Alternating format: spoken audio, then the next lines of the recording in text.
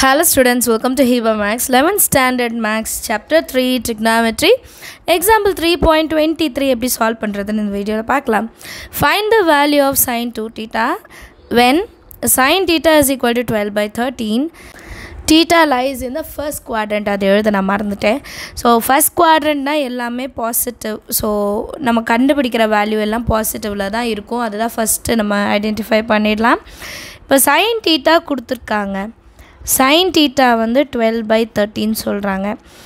Next கொஷனில் என்ன கேட்டிருக்காங்க? Sign 2 theta. Sign 2 theta கண்டுபிடிக்கிறதுக்கு 2 சைன் தீட்டா காஸ் தீட்டா தான் ஃபார்முலா. இப்போ சைன் தீட்டா அவங்களே கொடுத்துட்டாங்க. காஸ் தீட்டா தான் நம்ம கண்டுபிடிக்கணும். ஸோ காஸ் தீட்டா கண்டுபிடிக்கிறதுக்கு ஒரு ரைட் ஆங்கிள் ட்ரையாங்கிள் மாதிரி வரைஞ்சிட்டு அதில் நம்ம வேல்யூஸ் எழுதிடலாம். ஆப்போசிட் பை ஹைப்போட்டெனஸ் எழுதிட்டு அட்ஜசன்ட் சைட் கண்டுபிடிச்சாலே போதுமா? ஏன்னா காஸ் தீட்டானா என்னது? Adjacent by ஹைப்போட்டெனஸ். சால்வ் பண்ணலாம். ஸோ இது எப்படி கண்டுபிடிக்கலாம்? ஒரு ரைட் ஆங்கிள் ட்ரையாங்கிள் ஃபார்ம் பண்ணிடலாம். இது ஏபிசி, இது மென்ஷன் பண்ணணுன்னு கூட கிடையாது.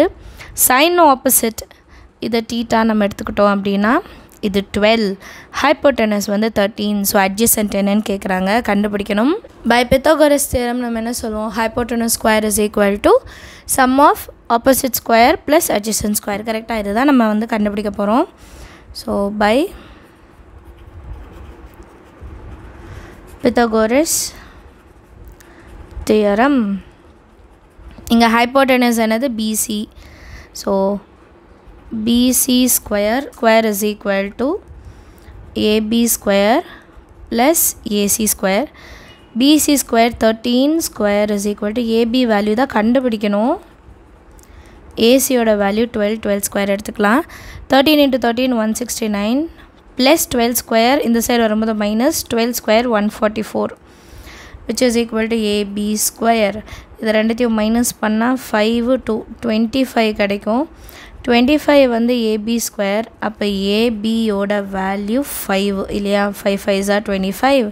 ஸோ ஏபியோட வேல்யூ 5ன்னு கிடச்சிருச்சு. இப்போது நெக்ஸ்ட்டு நமக்கு என்ன கண்டுபிடிக்க சொல்லியிருந்தாங்க? Sign 2 theta. சைன் 2 தீட்டாவை எப்படி எழுதலாம்? 2 sin theta cos theta. இப்போ sin theta வேல்யூ கிடச்சிருச்சு. cos theta வேல்யூ தான் தெரியணும். cos theta வேல்யூ இப்போ அட்ஜசன்ட் கண்டுபிடிச்சிட்டோம். So easy.